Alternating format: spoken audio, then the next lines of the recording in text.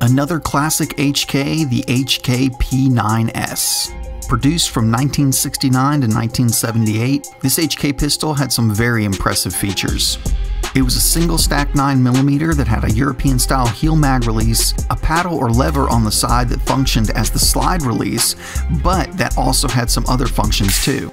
The P9 is actually a hammer-fired gun, but the hammer is concealed inside the slide. The paddle or lever on the side of the gun could take the hammer from single action to double action and would also function as a decocker. If the hammer were cocked and you held down the lever and pulled the trigger, you could decock the P9. Another fascinating feature about the P9 is it features a roller-delayed blowback operating system just like the HK MP5. This means that little tiny spring-loaded rollers on either side of the bolt lock into recesses on the barrel.